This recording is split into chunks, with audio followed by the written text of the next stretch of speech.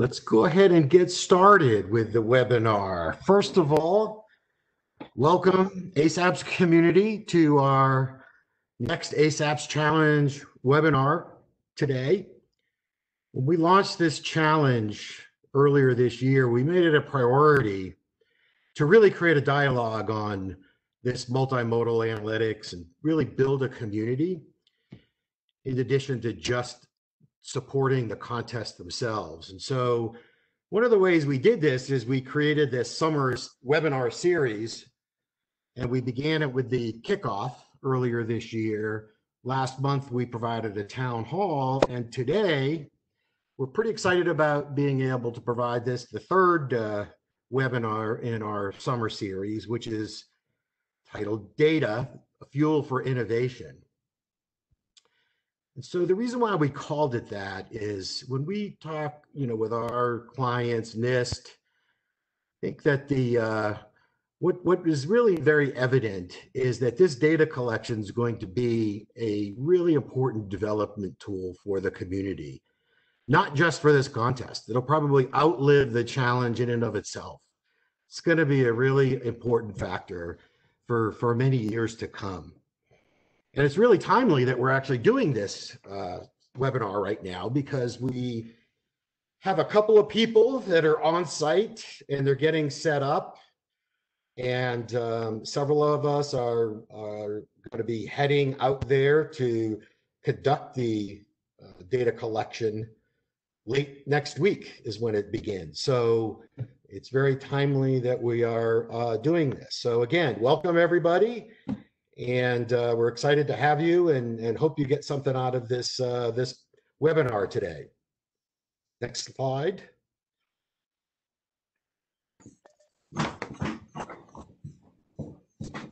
So today we're going to do a quick introduction to the speakers. There's only a few, so it won't take very long.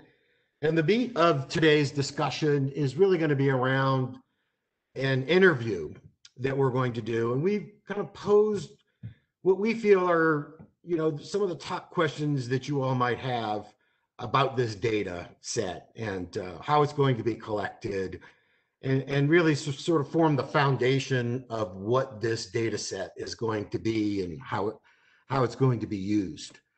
It's not going to be the last webinar that we do on data, and we probably will have more that will be in more kind of technical detail later. But for now, we feel like this will be a very good foundation for everyone to work from. Once we get through with our Q&A, we're going to take questions from you all. And we prefer for that to be through the chat function. So if you have questions, you could hold them for later after you hear what we have to say.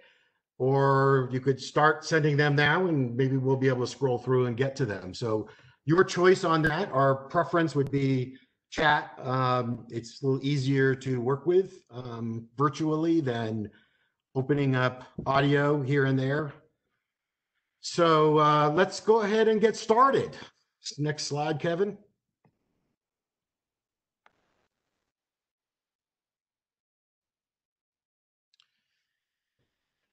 So today's speakers are myself. I am Jeff Rosenblatt with the Lafayette Group, and we are a support contractor, the prime support contractor for our NIST clients. And super excited to be a part of this ASAPS challenge. Actually came on board to focus on this challenge for Lafayette Group and for NIST, and hasn't disappointed in terms of its challenge. And challenge is actually an appropriate word for not just what it is, but for working in it. There's a lot going on.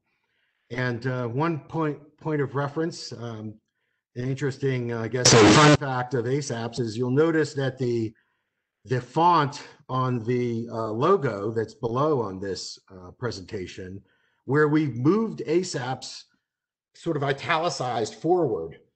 And when we first presented that, the clients were like, we need to move it more forward, really to show the speed that we're moving towards. And I totally get that. And that's why there is a forward an advanced forward lean on our logo. So now you have a fun fact about the program. I'm going to be interviewing my colleague, Kevin O'Shea, who's also from the Lafayette group. And Kevin, maybe you could say a few words about yourself. Hi, guys. It's nice to be here today. Thanks for the intro, Jeff.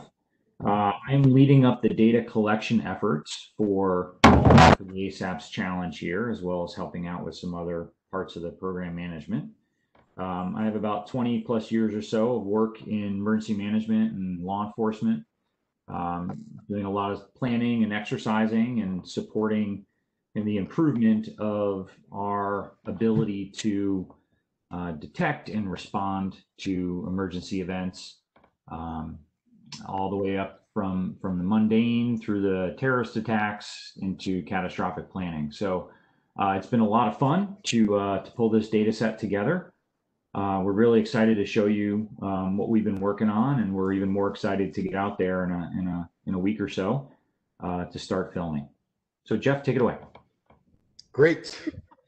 So now we're going to start the interview process, and I know when before I even came on board and on this program, and there are all kinds of very interesting aspects to the ASAPS challenge, but perhaps what I was most curious about was how would we actually create a location to do this? I mean, a lot of times when you're thinking about data collection or data that's used for analytics, you might be getting from an actual law enforcement agency or from actual footage that's occurred. And there's all kinds of issues with doing something like that. But how would we go about like selecting a location and like creating an environment where you could actually do this kind of collection? So Kevin, how did you actually approach that? What did you do to create this ASAP city? Well, you're moving the slide here. We actually created an ASAP city. So what you're seeing here on the screen is about a 6 by 8 block or 6 by 9 block city that's been created, taking bits and pieces from real cities and cobbling them together. And this exists in the digital world. It's a completely virtual city. And each of the buildings in there all have identities, and all the streets are properly named, and all the buildings are properly numbered. And we have identities as far as what businesses are in each building and what families live in each building. So with this small subset of basically we're taking a chunk of a city, we've been able to recreate that in a fair detail. So, sorry, clicking off the screen here. As I zoom in, you'll see that there's areas here where we have, the record shack and a Parks and Rec building. We have an open air market. There's a city museum and cafe. So there's definitely a lot of detail that's gone into building this larger city.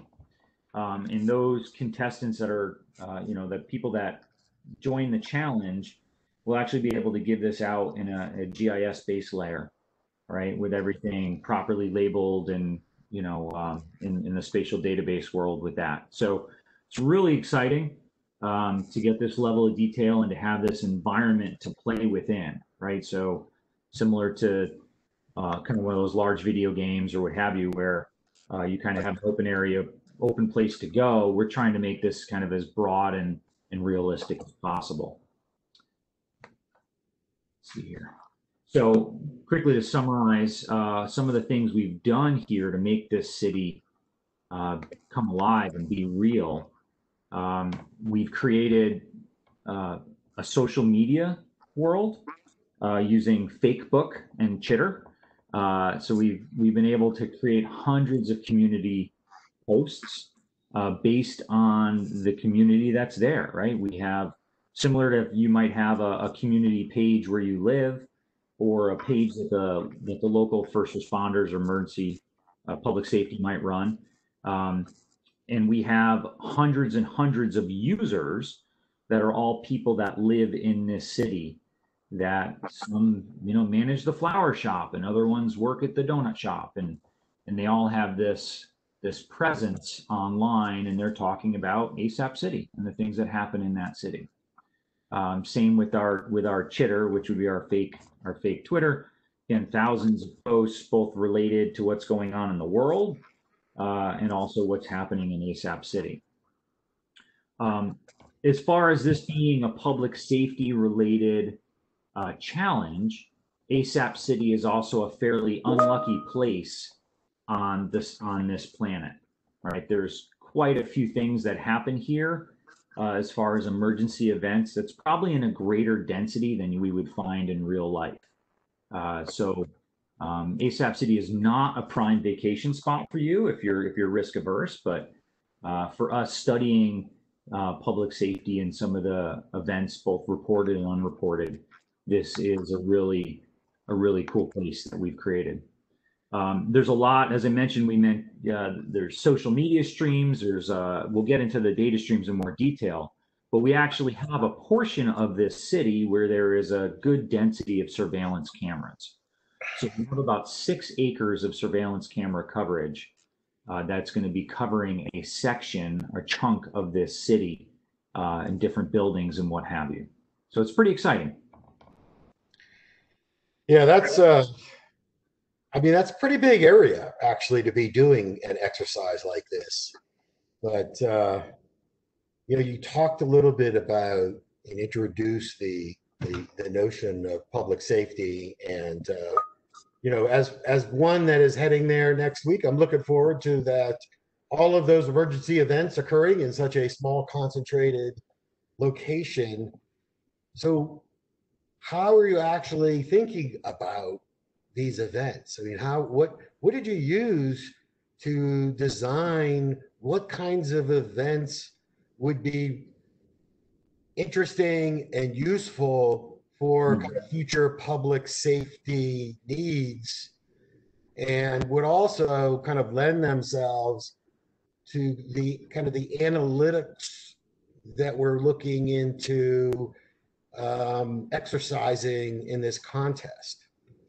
Yeah, that's a great question. So, as we were developing kind of the history of ASAPS as we went through this, we knew there were certain public safety events we wanted to see, right? And so if we start saying that we want, if we're very interested, or if we want to see different types of violent crime or medical response, we approach this with a couple of different frames. And one of them was, what's realistic? And as I mentioned earlier on, what's realistic may not have been the density that we would need in order to run this challenge. So we took a little bit of a different tact in that we went out and spoke to the different communities that were involved, the public safety community, the public, those that would be interested in actually being a contestant on this, and then also different experts across the various fields of video analytics and natural language processing and things of that nature, to say what would be interesting problems for you guys, like what's the cutting edge in your field. And we tried to build events based on particular evidence that they would be interested in. So when we got down to kind of all said and done at the end of the day, we were able to develop a list of evidence items that are components of events. And we were able to get a pretty good idea about those evidence items that folks were interested in, and be able to build out a model of both of events across the city, both virtual and those that are virtual but also may have a video component, right? Something caught on video, to give a density that provides our scoring engines and the mathematicians enough to work with to be able to score the AI algorithms correctly and provide some stratification across contestants. So there's it still in a lot of ways does reflect realism on the types of events you might see, but it also is possibly a bit denser than you would find in real life. So I've been talking about these terms, evidence and events. So Evidence items we have are things that are more finite. So we can have objects, we can have actions, and we can have behaviors, right? So we might have gun as an object, and we might have falling being an action, right? And then there's certain behavior-based ones, like providing aid, that are obviously made up of other component evidence items, but we're not specifying that specifically. So we understand that there's going to be some difference and some challenge applied to being able to discern behavior-based, which might be a little bit more difficult than, say, determining the presence of a gun or the presence of blood. But each of these different evidence items will help contribute towards being able to identify an event, right? So if we have blood and a gun and someone falling and whatnot, we might be able to put those evidence items together and say, hey, they're all related to a shooting, right? If we have smoke, it's probably related to smoke, right? To finding smoke. So some of the events are a little easier than others to discern. And I think that's what's really cool, is that it's not flat, right? None of what we're creating here is flat. We're creating different levels of complexity and richness across all the different data streams: the video, the text, the language, the speech, the audio, that are really going to provide that interestingness and that richness that we want to see on the events. This is what we just gave a little graphic here to show you that this is kind of what is expected across this 8-hour data set that we're creating a continuous 8 hours of data. So there is stuff happening all over the city all day long, of people calling 911, reporting stuff, officers and medics responding, and fire department responding, and people flagging down officers and telling them about problems. And we're catching things on surveillance of different events that may or may not get reported, right? Because we are very in the criminology world, we're very aware that a lot of violent crime goes unreported, right? Particularly with certain disadvantaged populations, the homeless, and being a good example, right? A lot of crime within the homeless communities goes unreported. So we want to kind of be able to take that in as a challenge, as part of the challenge, right? So here's a quick overview of our data streams. As I've mentioned, we have video. Right now we have 29 CCTV cameras are going to be up recording different parts of this ASAP city. We have a whole bunch of 911 calls, a lot of sensor data coming in. It's primarily the gunshot detection. We do have some other sensor data that would come in, but it's going to get consumed by the CAD, the computer-aided dispatch. So we might have, like if you had a life alert bracelet or something like that, where if you hit that bracelet, that's technically, or if you fell down and it recorded a fall, that's technically a sensor. But what's happening is that's going to like a monitoring agency that then would call the dispatch and it get entered in that way. So we're going to be accounting for those things, although there may not be an API in a particular sensor stream for that. But we believe there is going to be for the gunshot detector. And then we have social media. And as I mentioned, the computer-aided dispatch, and that's what the 911 operator and the dispatchers would be filling out, which provides kind of the up-to-the-minute repository of what public safety knows about an event, right? So a lot of good info on here. You all in the challenge community probably are getting a lot more out of this than I can speak to, particularly as it comes to the stream type and how we're doing the APIs. I know that there's additional webinars coming in the future that's going to provide more detail on the data streams and the data formats and how you connect and things of that nature. And I'm in the knuckle dragger category here, where we're creating the fun environment that you guys will get to play in. So I think, so we have through fire alarm. So this is a progressive build here. So this is what we might have is across the city. We might have, an accident in one area. There might be social media reports. There might be people calling 911. We might catch it on video. This is similar to a fight. Maybe there's some folks that are going to catch a video of the fight and post it to their neighborhood group, being like, "This is ridiculous. Like, I can't believe they're having fights in the middle of the day," whatever it might be, right? And all this is going to just continue to progress all day long across the city with all different types of events. Back to you, Jeff. Great. So I would like to offer the listeners one observation. It's incredible the level of detail that has gone into designing all of these events, and not just in terms of a script of what an array of like over 100 actors and professionals will be acting out over, the several days where this collection is going, but also really describing it, how we're going to collect that information from all of these different streams of data and modalities of data. And at the end of the day, one of the unique aspects of this contest that we hope to challenge you all with is that multimodal data aspect. Mm-hmm. But before we get into like all of that, and I think maybe the best way to start digging into that a little bit is let's take on like one by one or a group of them. So the one area that's perhaps the most studied modality is in the video side. And again, this isn't just a video analytic contest, but that is a prominent part of this study.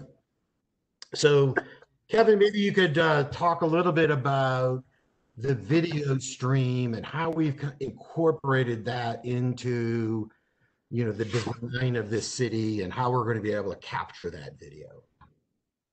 Yeah, that's great, Jeff. So, and good point on the complexity with the actors and whatnot. We definitely we're very proud of that, right? Of being able to get a lot of the people and props and staging everything we need to make it look real. So we're back to the original picture of our ASAPS city, and I would have loved to find some city in the U.S. that would let me take over, 8 to 9 square blocks, and be able to run video for 5 or 6 days. That would be fantastic. We weren't able to do that. What we were able to do was to find a training facility that had some good buildings that we could use and good grounds and locations.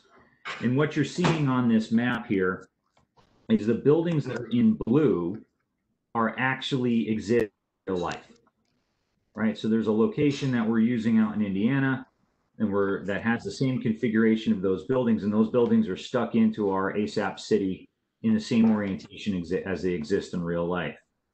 And so I'm just giving you a little zoom in on the blue. So as we have these buildings, this is what our camera coverage map looks like across those very same buildings, right? So if I just toggle back and forth again, you see the blue buildings, and then we toggle to here, and we have our camera coverage. There is some overlap on cameras, so I want to be clear. I mentioned 6 acres. At 6 acres of coverage, it's maybe not 6 acres of actual land on the ground that's covered, because there's some camera overlap.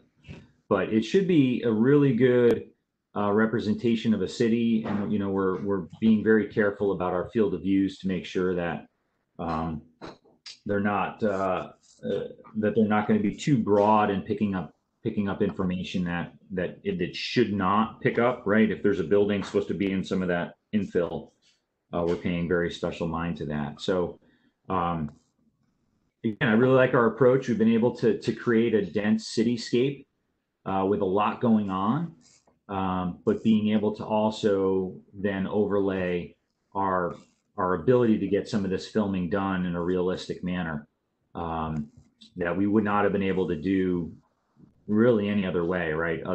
Short of taking over part of a city for a couple of days. Great. Yeah, I've seen some of those Well, the whole camera design process was fascinating to watch on how that actually is occurring. So, so we talked about the multimodal aspect of this, and also it's important to note that the PNS in ASAPS is for public safety. And as we know, public safety has very traditional sources of information beyond just um, videos and cameras, CCTV. So how are you incorporating some of these other data sources like 911 audio? And I know you mentioned earlier computer aided dispatch. How is that Hmm. part of this?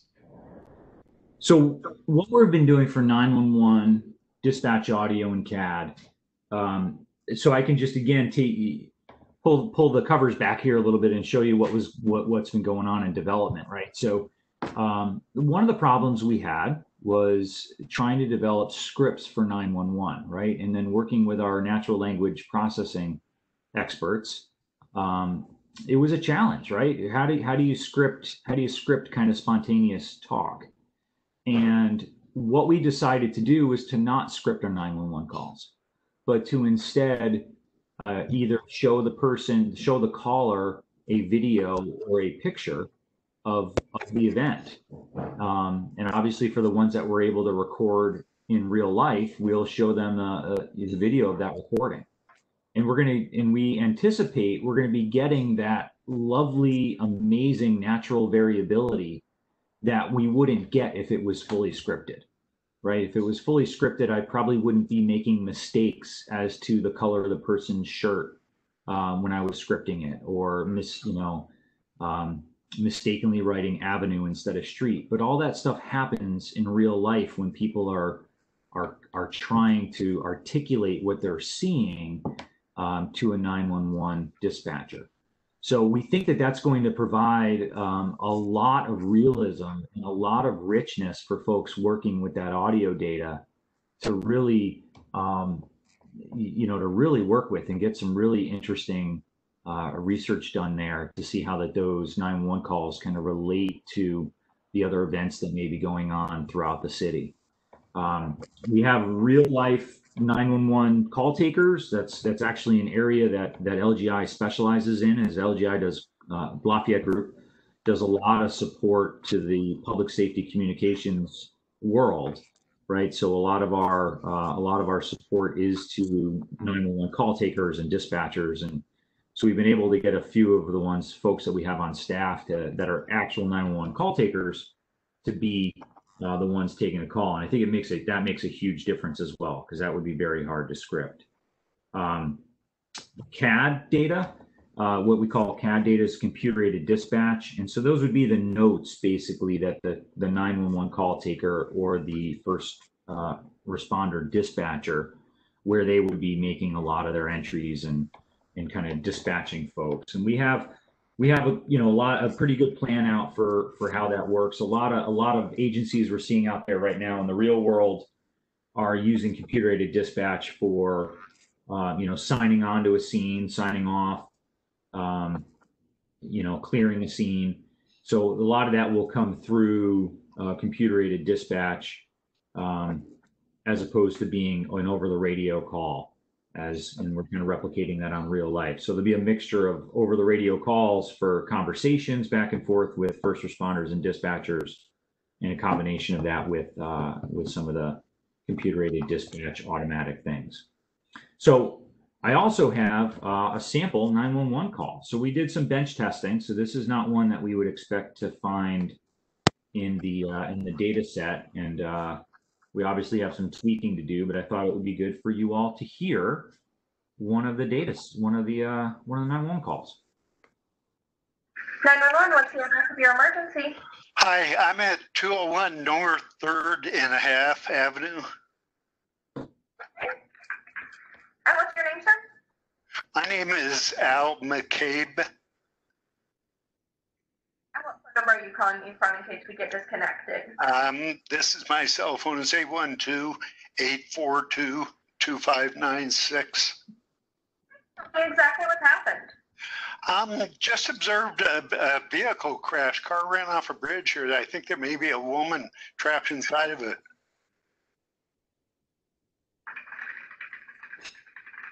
Okay, sir.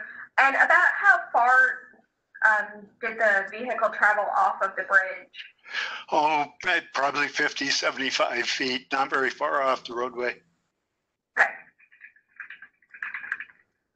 On its wheels, or did it roll?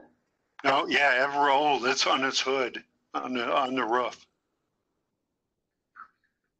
And are we going to need high angle rescue equipment to get to it then? It's down in embankment. You may need it in order to pull somebody up safely. I really couldn't say. Okay. Can you tell if anyone is injured? I think there's a woman still inside of it. I saw her go by. I was just walking here, and there was a woman driver, and I haven't seen her get out. Okay. What kind of vehicle is it? It's a little silver sedan. Do you see a license plate from where you're at? Nope, I didn't notice it when I went by either. We do have help on the way. If you find out any further information, I want you to give us a call right back, okay? Okay. We've got multiple calls on this, so we do have help on the way. Okay, thank you. Thank you. There we go.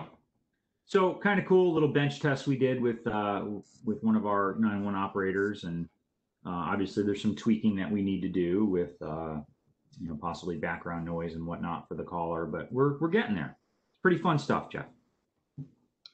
Yeah, it's always kind of really cool to see or hear the data as it exists and as it is being created.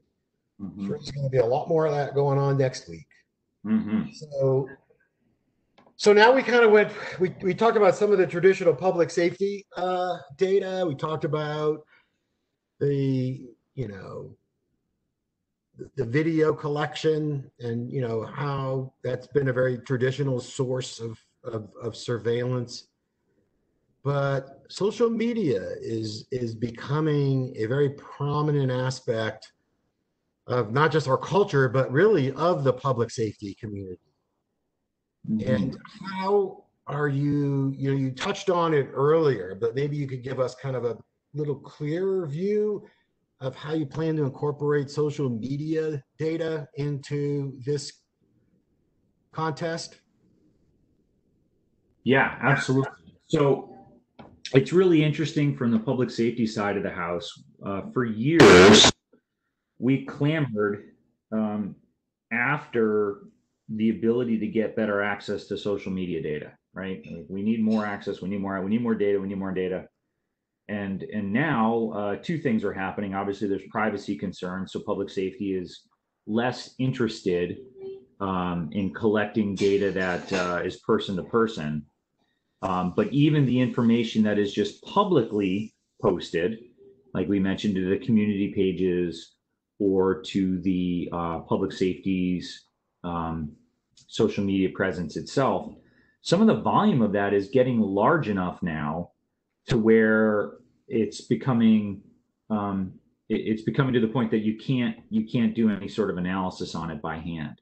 So that's where we're really excited for the kind of the AI community to make some strides here. And I know that there's some other work that NIST has been doing on this, and we're hoping to build on some of that great work that they've done in social media analysis for disasters. But what we've gone ahead and done is we've made, as I mentioned before, a fake book and a chitter that are able to, where we've created hundreds of users, right? There's over 300 plus users on the fake book, and they've created hundreds of posts relating to different events that are happening in the city, right? So there's a screenshot up there. It's just showing you, this is, 3:16 a.m., the sports radio. So that's, the media presence, the media outlets that are in the city also have a presence on this fake book, and they're reporting stuff. There's community pages, there's businesses posting information. So really it becomes, can can the contestants really begin to identify posts, social media posts, whether it's on either of the two services that we've recreated, and determine if they're in ASAP City, where in ASAP City they are kind of referring to, and is it relevant to anything else that's happening somewhere in the city, kind of event-wise, public safety event-wise. So really, really kind of cool the kind of the level of detail that we've been able to get out here as to with the hundreds and hundreds of posts, and that everything should be internally consistent to what's actually built within our virtual ASAP City.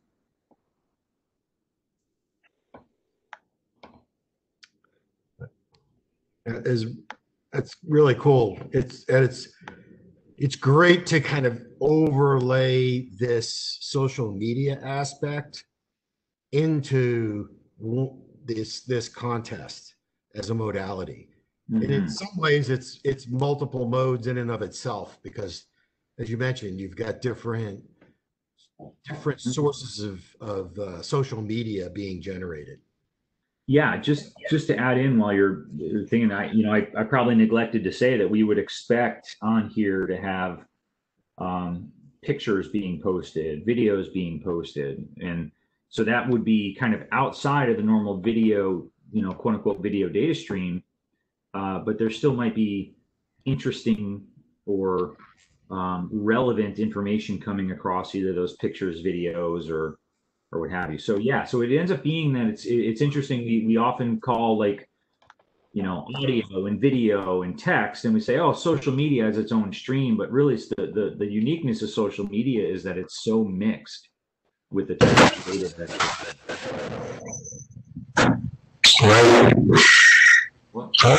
So I believe that was the end of our interview. We were going to do a kind of a quick exhibition here of ASAP City. Let's see if it actually works. This is an actual flyover of the location where we've got folks on and we're all heading out to in the next week or so. And we'll be setting the scenes literally and figuratively for all these different events that are going to occur in ASAP City. It's a real location, and we're going to have, like I said, upwards of 100 actors and public safety professionals that are going to be representing like a day in the life of ASAP City. As Kevin mentioned, it's going to be a really big, heavy day in terms of emergency events in ASAP City.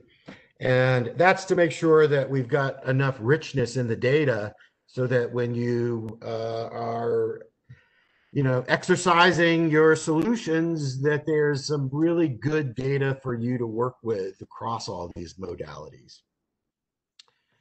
So, so we're really excited to really get to the point of doing this data collection and having a real kind of source of information to be able to run contests on and provide to you in advance of that next contest.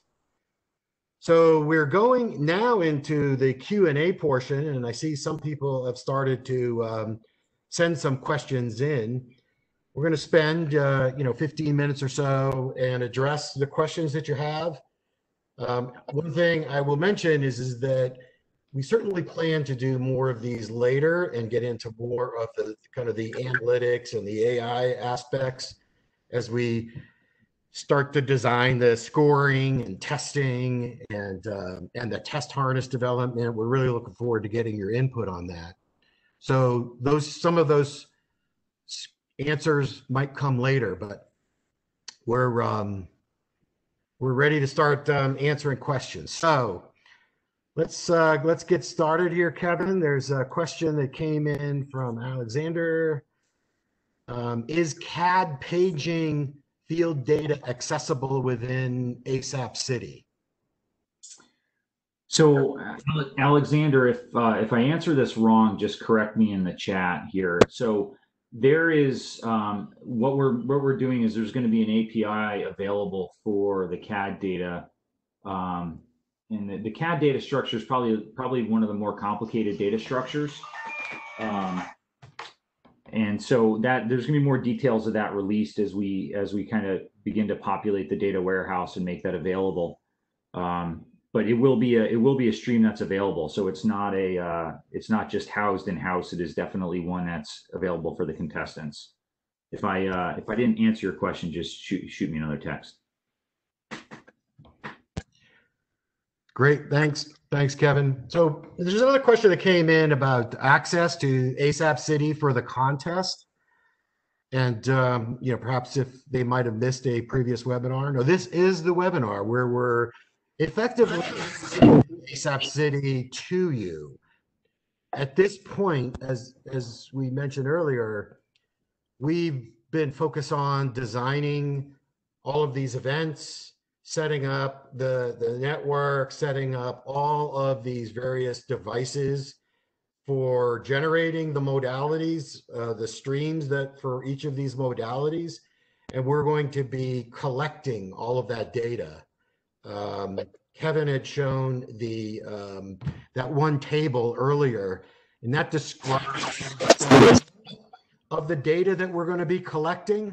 So we don't have that data yet, and that will be what we anticipate having at the end of this month, at least in raw form. And of course, then we've got to synchronize the data. We've got to curate the data, annotate the data, so that it is useful for using in a contest.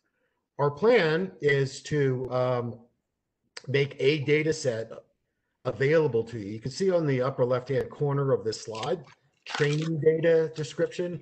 We're going to provide a version of this data for you to have access to and to play around with. And so you can, if you've got software solutions, if you've got algorithms that you want to exercise on this set of data and see how well it performs, we're going to provide this data in advance for you. I believe it's like 6 months in advance of the actual start of the contest. And so this training data will be very similar to the data that will be used in the contest itself. So our goal is actually to provide to you this data so that you can, play around with it, see how things work, but also provide us feedback too. So some of these webinars that we'll be having will be an opportunity for you, once you actually have access to this data, to provide suggestions. Maybe it's something that we will incorporate in where we annotate the data, how we are building our scoring and evaluation system. So we're looking to do this very collaboratively. Early on, I said, and our NIST clients are very adamant that this is a collective effort. We really want kind of the participants in this community's input on what we're doing, so that however we set this up will be something that will both challenge you and enable really good solutions to come from this. So let's see, the last question was the data to be available then for contest one? No. So contest one is an ideation contest, and it's going on right now. The submissions are due for contest one on August 7th. If you can check out the website, and it will provide the guidance for that. But contest one, we will not have this data for contest one, but we will have it, like I had mentioned earlier, 6 months prior to launching or to kind of opening up contest two. So you'll have ample time to look at the data before we get into the analytical portion of the contest. So let's get to another one. What software was used to create ASAP City? Kevin, you want to kind of touch on that? I mean, that's sort of there's different answers to that question. Yeah, it's everything. I can answer it. So, Miko, I think you probably were talking about that flyover that we did at the end. So that was our ArcGIS's city engine. And we'll probably make a section of that available at some point with releasing the data and the data sets. More importantly is I'm having just a proper ArcGIS kind of base map, vector map created with actual measurements, and so it'll actually be fairly realistic as it relates to the orientation and siting of the buildings at Mutzi, as it overlays into ASAPS City. So that's under development right now, and we should be able to provide that to folks with that original data set one.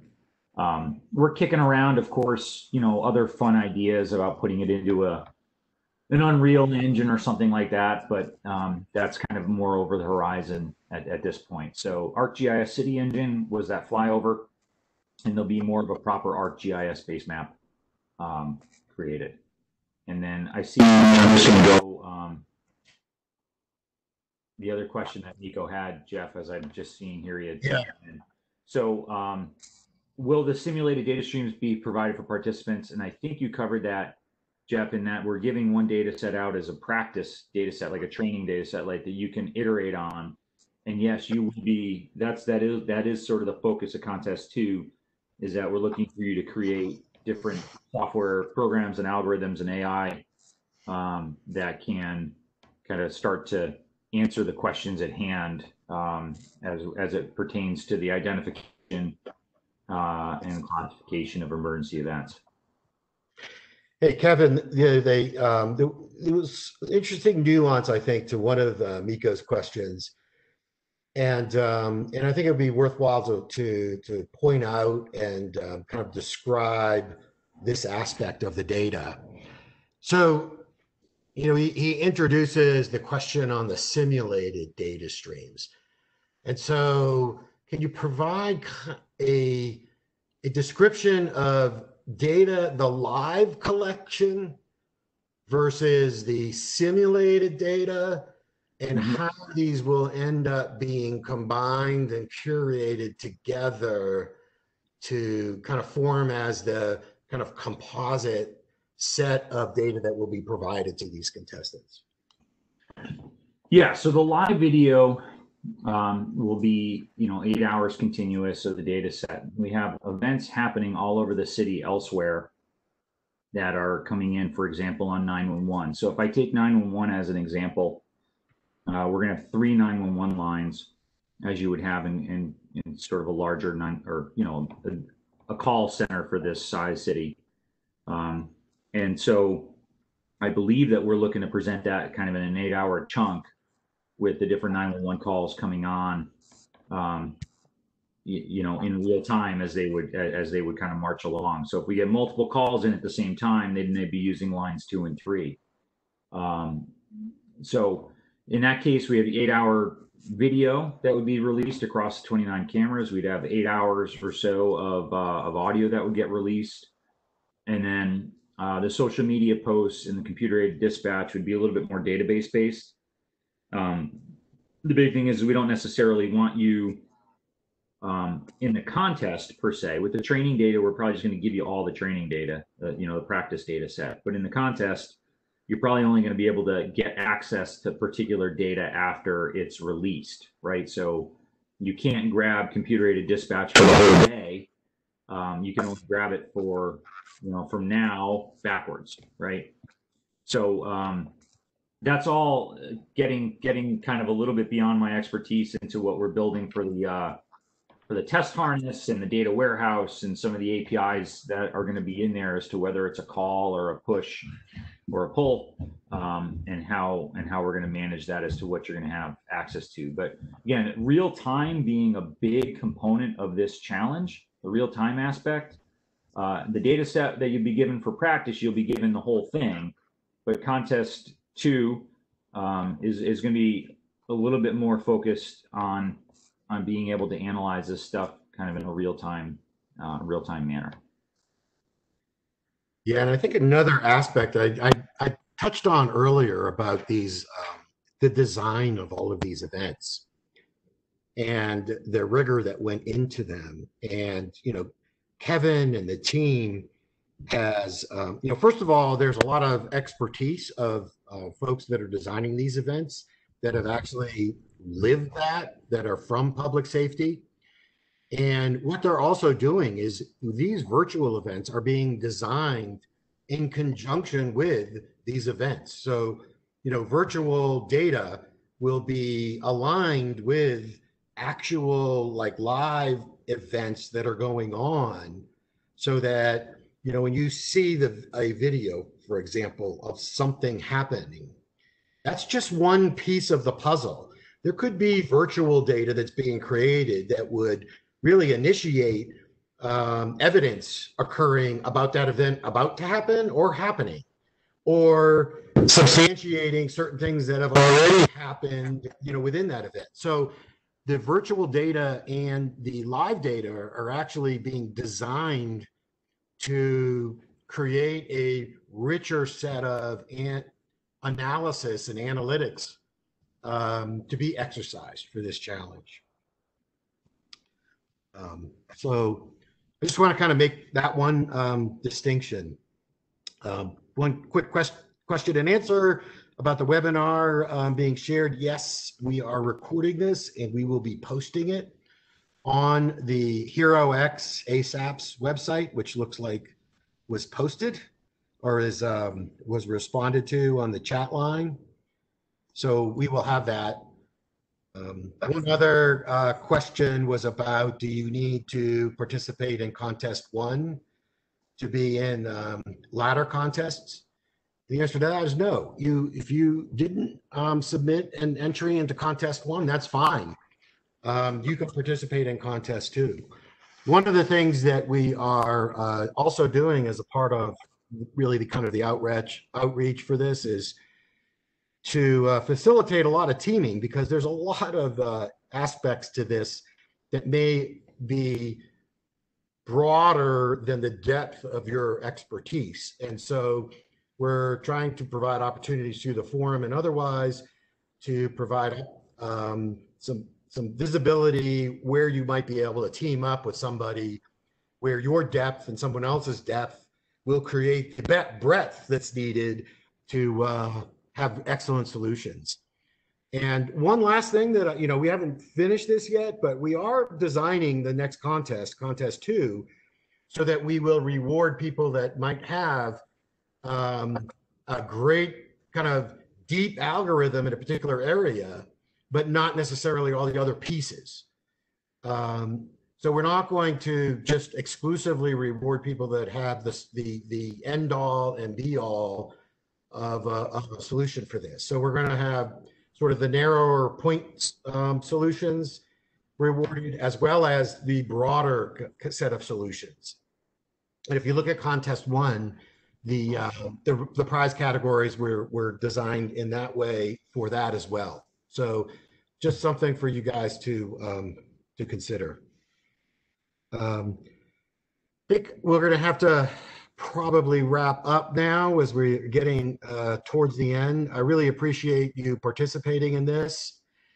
And we're going to have others coming up.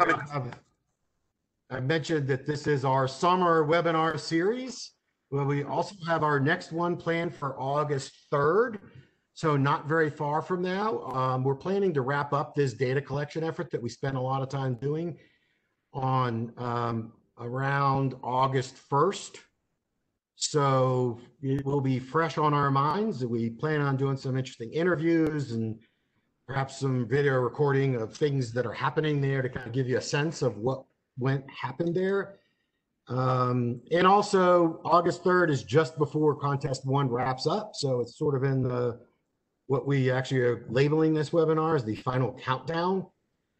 So that will be our next kind of formal interaction.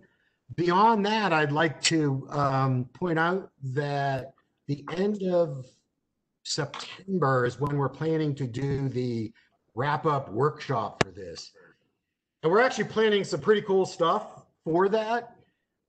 It's going to be as one might expect these days. We're planning for it to be virtual. So it will be a less heavy lift for people to attend. And we're looking to design it to be, hold your attention and be valuable for you and for us to participate. So, keep your eyes out for that. And, one of the last thing that I'd, sort of like to close out on is that, once we wrap this up, we are, if not, we are already designing the next contest.